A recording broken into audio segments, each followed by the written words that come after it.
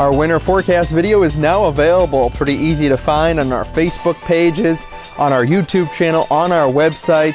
It's a nice video that details all of what to expect across the nation here this coming winter. Let's take it back to Northeast Ohio now. Hello everyone, I'm forecaster Brian Ivey, and look at these temperatures at 11:30 late this morning.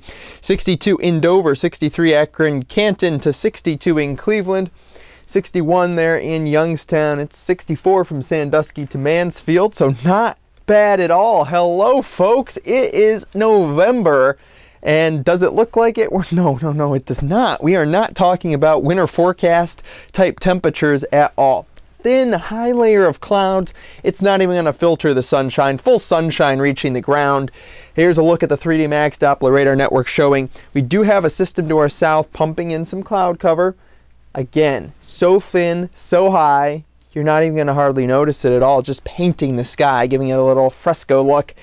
Here's your system. This is the system to the south that's bringing another big round of rain to the Carolinas, Georgia, up into the mid-Atlantic in spots, and they don't need any more rain. We're going to be in this nice, clear, high-pressure kind of cavernous trail, if you will, the next few days, and that's just going to continue to pump in warm, dry air. We're not looking at any rainfall across our area. Halloween was a great time to have some fun. Diane Olasinski sent in this nice picture of her family. Hey, I found Waldo. There you go, right there. She's peeking in from the background. Nice fall scene for Halloween. Hopefully everybody enjoyed the holiday weekend. High pressure in control, as I mentioned, and this is going to be the main weather pattern. This warm front will continue to shift north, and all this air in through the Midwest and even the South, that's going to be pushing on in, and we're going to be warming up a little bit the next couple days.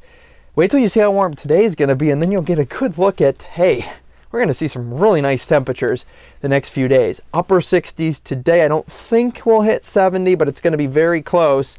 Sunny skies, again, that little veil of cloud cover high up in the sky. That's about it. Clear tonight. Lows in the upper 40s. So if we're in the upper 60s today and we're warming up, look at these temperatures the next few days. We are talking lower 70s. I can't rule out maybe one of the days in the mid 70s. Probably Wednesday would be the main day for that. We're talking lows in the low to mid 50s. Thursday night there we increase the clouds a little bit, 60 degrees for the low. And then finally, if you aren't a fan of this great November weather, I don't know why you wouldn't be, here's your rain and here's your cooler temperatures. So if you like the perfect weather, if you like the rainy and cool November weather, you get it all in my forecast.